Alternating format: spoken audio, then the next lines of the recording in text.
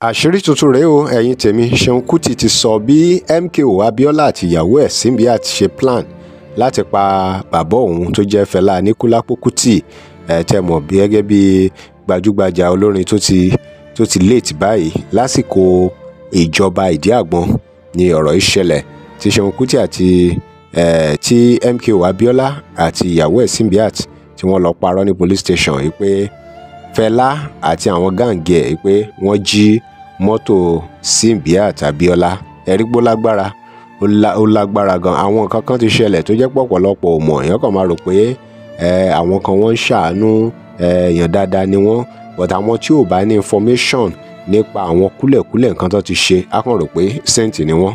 Bẹ́ẹ̀ ni kò sí saint kankan anywhere o.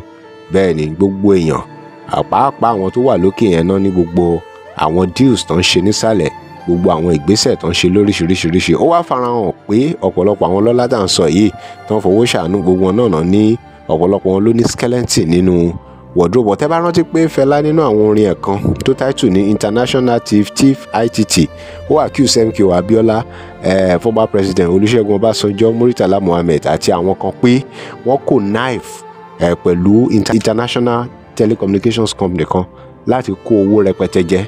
Ṣé rántí? Ṣé mọ̀ pé a lot of times ni Fẹlá ń gbà yẹn, late Fẹlá ló máa ń tackle àwọn politicians yẹn, ló máa ń tackle wọn lórí ọ̀rọ̀ corruption. Ẹ lè imagine kó jẹ́ pé Fẹlá ṣì wà láyé báyìí, báwo ni ìbá ṣe rí? Kò sí wàhálà. Ẹ já gbọ́ nǹkan tí Seun Kuti sọ lórí bí wọ́n ṣe parọ́ mọ́ bàbá ẹ̀ tó jẹ́ pé plan wọn ni pé nítorí ìgbà yẹn béèyàn bá ti ṣe robbery báyìí ikú ni straight o, ikú ni penalty. Ẹ já gbọ́ bí story yẹn ṣe lọ lẹ́nu Seun Kuti. Mò ń padà bọ̀.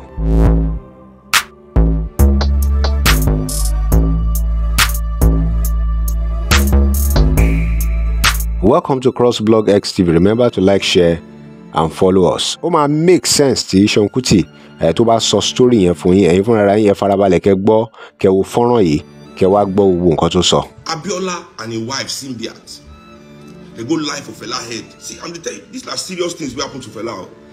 Him mama die. Now they go live for head. Simbiat go talk say Fela and him boys robbed her of her Ferrari. So Fela carry him boys at gunpoint and robbed her of her Ferrari. Under Idi Agbon regime that time, this was Abiola and his wife's plan to kill my dad. Oh her, because under Idi Agbon that time, armed robbery was punishable by death. No story, you are being killed. Simbiat Abiola and her husband, they put statement for police station. Oh, I say she see Fela and her big gang.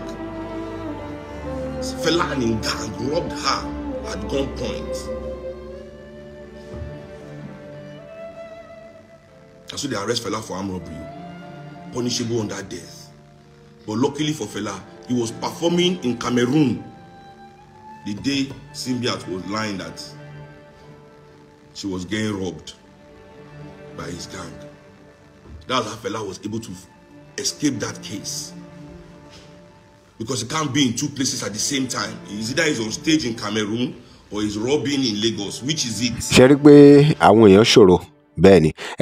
Nǹkan tó wá funny ni pé kò ń ṣe Seun Kuti nìkan ló sọ̀rọ̀ nípa ìwà tí MKO Abiola wò. Àmọ́ ṣé rí gbogbo sórí yìí náà káwọn èèyàn lè mọ àwọn kúlẹ̀kúlẹ̀ àwọn nǹkan kan tó ti ṣẹlẹ̀ in the past. Gbogbo àwọn míì tẹ́ rò pé bóyá saint ni wọ́n ní fault pé kìnìkan gbogbo wọn náà ní dí. Bàbá kan ń pè ní Roland Stephen Owi, former member of the House of Representatives, former Senate Chief Whip àti chieftain of PDP ni Roland Stephen Owi. Ó wá sọ ó ní annulment June 12 tó ṣẹlẹ̀ sí Abiola yẹn, ó ní divine will ni pé èrè iṣẹ́ ọwọ́ ẹ̀ ló jẹ́ fún gbogbo àwọn àṣemáṣe tó ṣe ní politics nígbà yẹn.